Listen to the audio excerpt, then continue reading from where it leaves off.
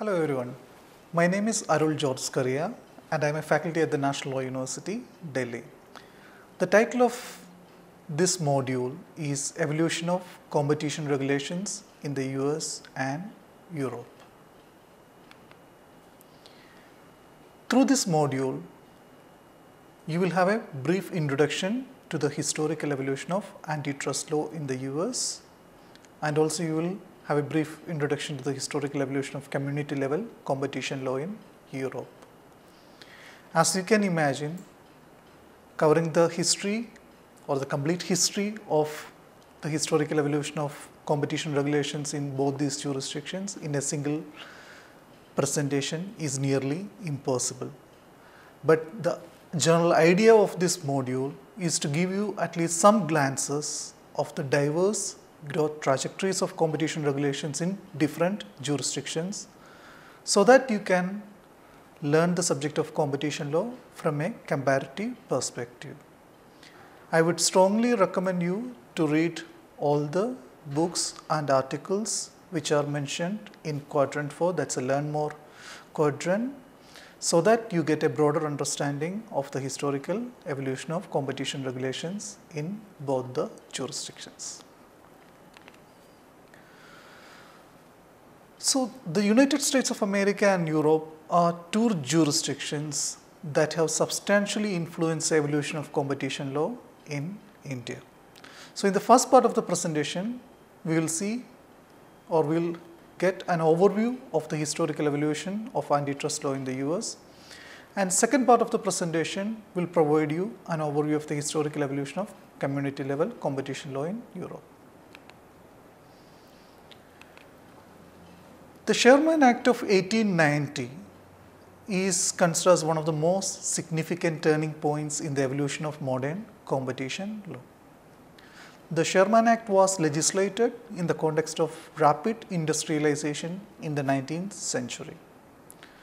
Rapid industrialization resulted in the accumulation of wealth in the hands of many corporations and individuals.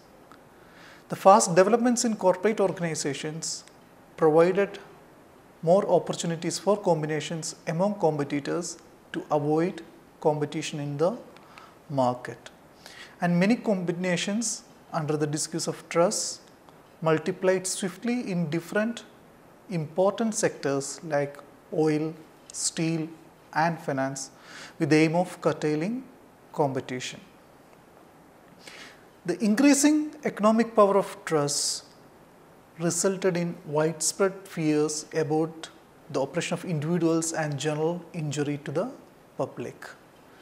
And the Sherman Act was enacted with the aim of breaking up such trust and restoring competition in the market.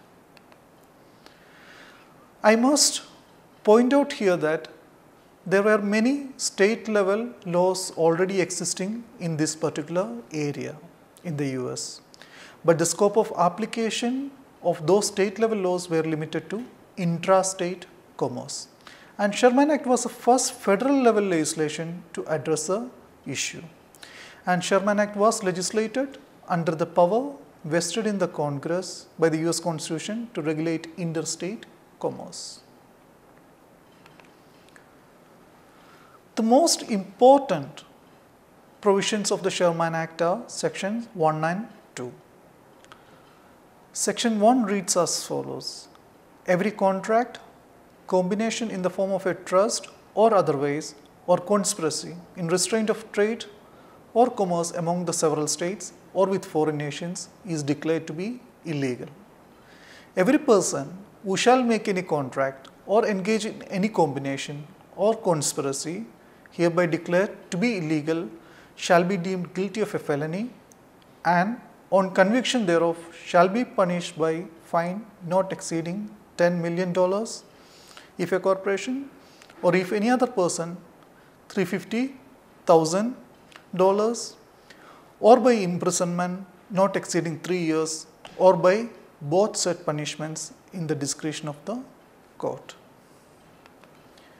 Section 2, which is also equally relevant, reads as follows: every person who shall monopolize or attempt to monopolize or combine or conspire with any other person or persons to monopolize any part of the trade or commerce among the several states or with foreign nations shall be deemed guilty of a felony, and on conviction thereof shall be punished by fine not exceeding 100 million if a corporation, or if any other person 1 million, or by imprisonment not exceeding 10 years, or by both said punishments in the discretion of the court.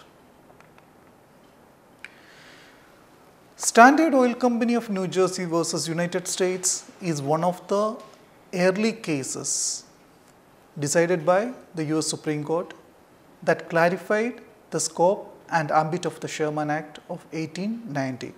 And I would strongly encourage all of you to read the full text of that judgment. This is one of the cases that can clearly illustrate the historical context of the Sherman Act. If you look at the facts of the case, you can see that the defendants in this case had formed a trust and entered into different anti-competitive agreements to fix the price of crude oil, refined oil and various other petroleum products. They also limited the production and distribution of those products to increase their profits. In this particular case, the court introduced the use of rule of reason approach for interpreting the provisions of the Sherman Act. The court also made the clarification that Sherman Act prohibits only contracts and combinations that amount to unreasonable or undue restraints of trade. The court, based on extensive analysis of the facts of the case and the relevant legal provisions, ruled that the defendants in the case had imposed unreasonable and undue restraints on trade in petroleum and related products and thereby violated the provisions of the Sherman Act. In 1914, the US Congress enacted the Clayton Act and also the Federal Trade Commission Act to overcome some of the shortcomings in the Sherman Act. It was also aimed to bring more clarity on the specific business actions covered by the antitrust laws. The Clayton Act specifically addressed issues like price discrimination, tying and exclusive dealing contracts. The Clayton Act also regulated mergers and acquisitions that may affect competition or tend to create monopolies in any segment.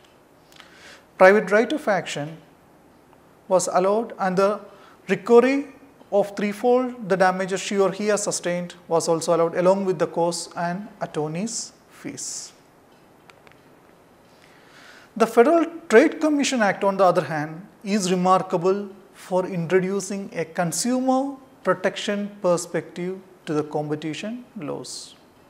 The Federal Trade Commission Act established the Federal Trade Commission, which aims at protecting consumers from unfair, deceptive or fraudulent practices. The Federal Trade Commission is envisaged as a bipartisan federal agency.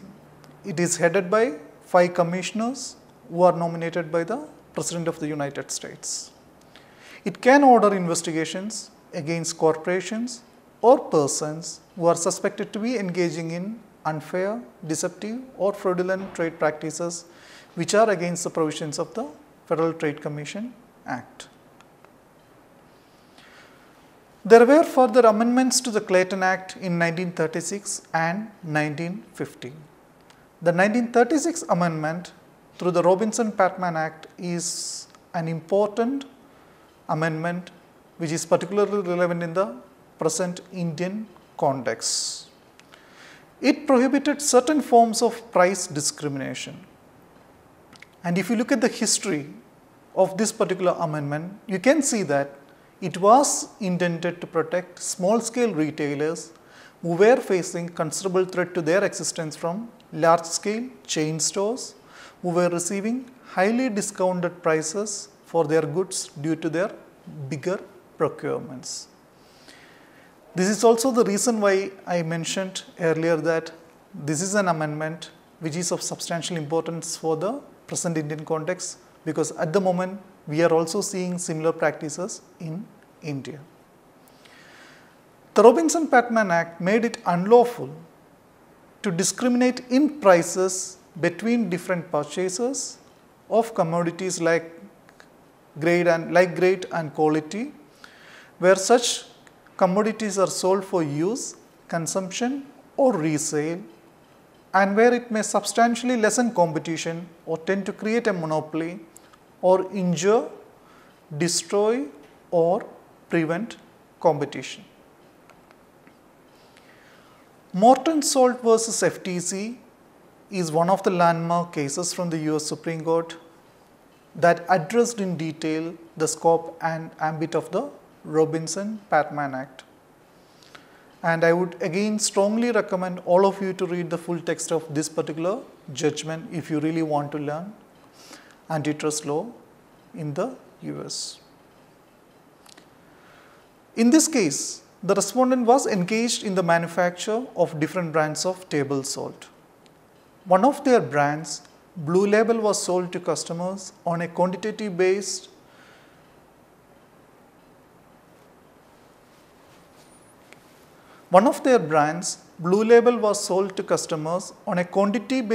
discount system, and the prices were as seen in the table you can see in this slide. Only 5 companies who were operating large-scale retail stores managed to procure table salt at $1.35, and they were able to sell the product to consumers at much lesser price when compared to other retailers. The respondent used different quantity discount systems in other brands also. In those cases, carload purchasers enjoyed better discounts as compared to less than carload purchasers. Those purchasing above $50,000 worth of all brands of salt within a period of 12 months also benefited from nearly 10% discount. While the offered discounts could theoretically have been availed by anyone, practically it resulted in price discrimination between large-scale retailers and small-scale retailers. The Federal Commission held that these price discriminations were in violation of Section 2 of the Clayton Act as amended by the Robinson-Patman Act. But the Appellate Court set aside the Commission's findings and order. Ultimately, the matter reached the Supreme Court, and the Supreme Court granted certiorari. In this case, the Supreme Court held that the Robinson-Patman Act does not require that the discriminations must in fact have harmed competition, but only that there is a reasonable possibility that they may have such an effect. The court also agreed with the findings of the FTC that the competitive opportunities of certain merchants were injured when they had to pay the respondent substantially more for their goods than what their competitors had to pay. The court also made the clarification that the burden of proof is upon the seller to prove that its quantity-based differentials were justified by cost savings. According to the court, the Commission need to only prove that a seller had charged one purchaser a higher price for like goods than one he had charged one or more of the purchaser's competitors. In the year 1950, Seller-Kefovo Act was enacted to address some of the loopholes in the anti-merger provisions with regard to asset acquisitions. Under the original version of Section 7 of the Clayton Act 1914, even though the acquisition of stocks of one corporation by a competitor was prohibited, it had not explicitly included the acquisition of assets, and many corporations were misusing this loophole. This Amendment Act addressed this issue by amending Section 7 of the Clayton Act, and it explicitly included assets within the ambit of Section 7 of the Clayton Act. The Hart-Scott-Rodino Antitrust Improvements Act of 1976 also needs to be briefly mentioned here. This legislation is noted for making some substantial changes in the federal antitrust laws. HSR Act, as it is commonly called, insisted on mandatory filings before the US Federal Trade Commission and Department of Justice for completing certain mergers, acquisitions and transfers of securities or assets so that FTC and DOJ could ensure that those transactions will not violate the antitrust laws or adversely affect competition in the market. The primary factor that necessitated the formulation of these pre-merger notification was that substantial costs are involved to restore competition in any market after the completion of an anti-competitive merger. Before we end the discussion on the evolution of antitrust laws in the US, I must also add that the case laws that have come up over the years have played a very important role in the interpretation of antitrust laws in the US. Judicial interpretation of the antitrust provisions over the years have brought in many radical changes in how the whole antitrust laws are perceived. You should find the latest available case laws if you have to determine the current interpretation of any legal provision within the realm of antitrust law. Now let's have a quick glance through the evolution of community level competition law in Europe. As many of you might already be knowing, competition within Europe is regulated at two levels. One at the national level and second at the community level. The national level regulations govern matters whose effects are limited to the territories of those member states. European community level regulations, on the other hand, looks at matters affecting trade between member states.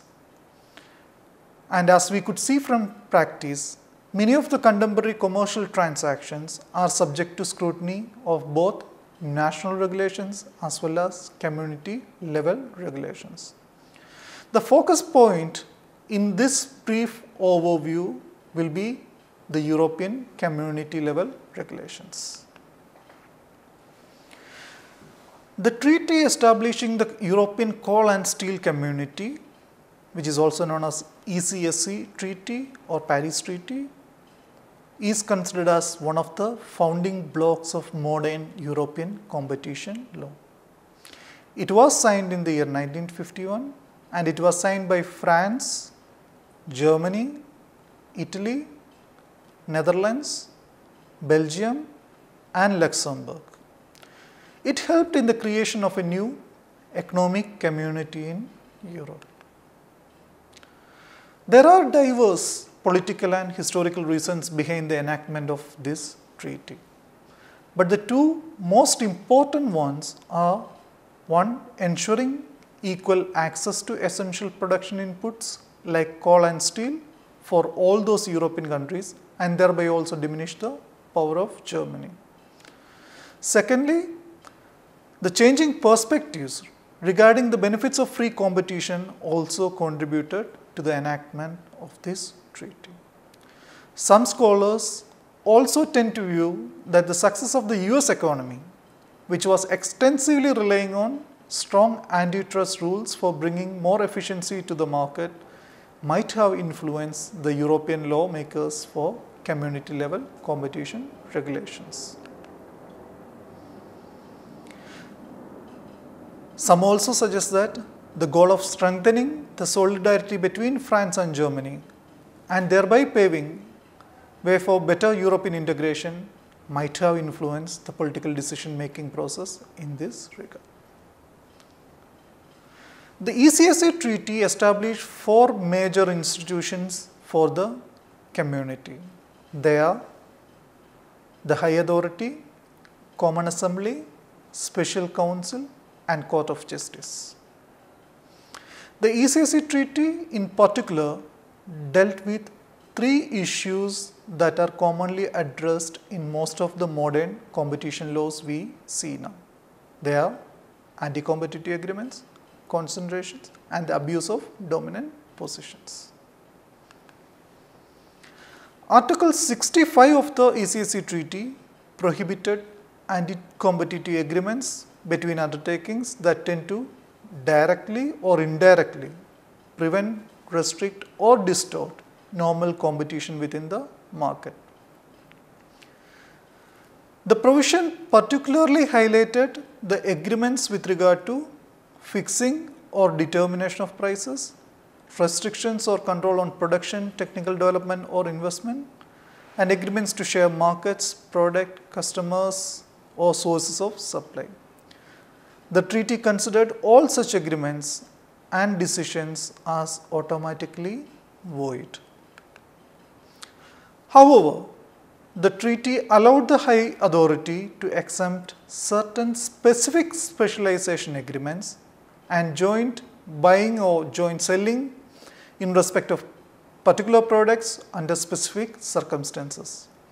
This includes the cases wherein the high authority finds that such specialization or such joint buying or selling provided for substantial improvement in the production or distribution of products.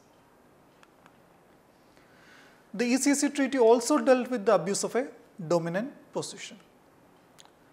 The treaty allowed the high authority to interfere in instances wherein the public or private enterprises have acquired a dominant position that protects them from effective competition in a substantial part of the common market, and where they use such position for the purposes contrary to those of the treaty. The ECC treaty also dealt with concentrations and mergers, and it mandated that any transaction which would have in itself the direct or indirect effect of bringing about a concentration within the territories should have a prior authorization of the high authority. The treaty also clarified that this obligation shall be effective irrespective of whether or not the operation in question is carried out by a person or an enterprise or group of persons or enterprises, or whether it concerns a single product or different products, or whether it is affected by merger, acquisition of shares or assets, loan, contract or any other means of control. The authorization from the high authority depended on the analysis of whether the transaction will result in giving power to the entities to control prices, restrain production or distribution, impair the maintenance of effective competition in a substantial part of the market for such products, and whether it will create an artificially privileged position involving a material advantage in access to supplies or markets.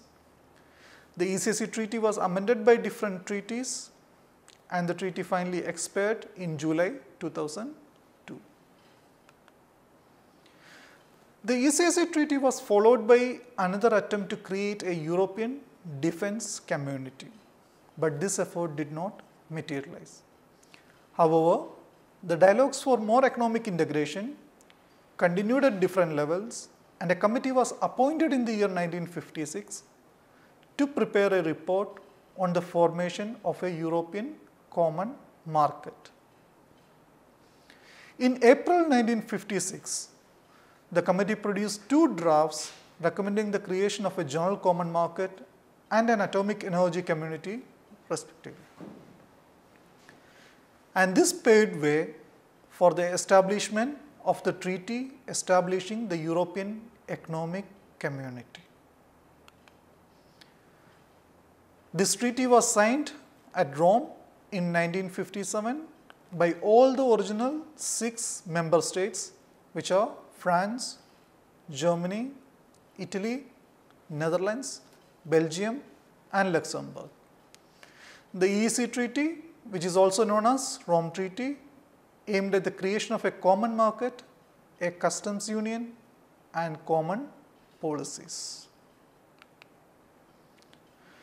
The objectives of the treaty were to be carried out with the help of four major institutions. They are the Assembly, the Council, the Commission and the Court of Justice. While the European Parliament had an advisory role, the Council was envisaged to prepare the standards and the Commission was envisaged to draft the proposals. The EEC Treaty consisted of 240 articles. The most important competition-related provisions in the treaty were Articles 85 and 86. Article 85 dealt with anti-competitive agreements, which are likely to affect trade between the member states and which have as their object or result the prevention, restriction or distortion of competition within the common market.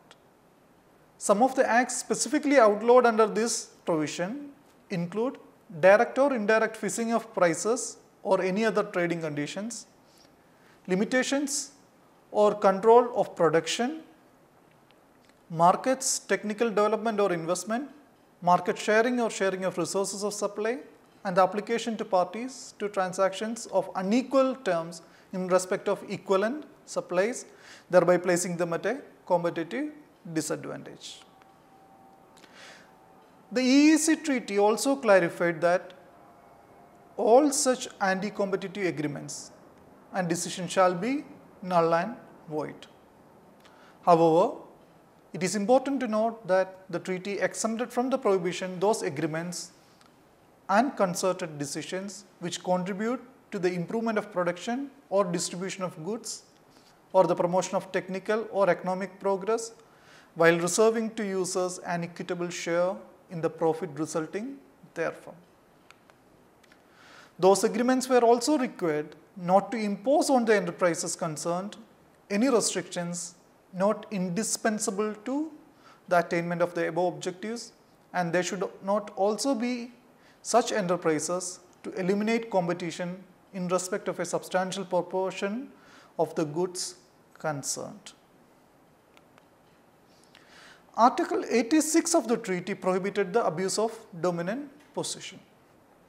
Some of the practices specifically prohibited under the provision include direct or indirect imposition of any inequitable purchase or selling prices or of any other inequitable trading conditions, limitations of production, markets or technical development to the prejudice of the consumers, application to parties to transactions of unequal terms in respect of equivalent supplies, thereby placing them at a competitive disadvantage, and subjecting of the conclusion of a contract to the acceptance by a party of additional supplies which either by their nature or according to their commercial usage have no connection with the subject of such contract. The EEC Treaty also addressed the issue of extent of support that can be given for public enterprises, and the treaty also outlawed state aids that can distort competition except those specifically allowed under the treaty. One of the important and interesting aspects one may observe from the EEC Treaty is the absence of merger regulations, and this was due to lack of consensus in this regard among the member states. The EEC Treaty was amended by different treaties, and one of the most prominent ones in this regard include the Treaty on European Union, which was signed in 1992. It is also known as TEU or the Maastricht Treaty, and this presented the next major step in European integration. This treaty channelized more cooperation in the fields of foreign policy, defense, police and justice together under a single framework, the European Union. It also launched the Economic and Monetary Union, and EEC was renamed as European Community. There were further amendments in the community level law, and the most important one to be mentioned in the context of our discussion is the Lisbon Treaty, which was signed in the year 2007.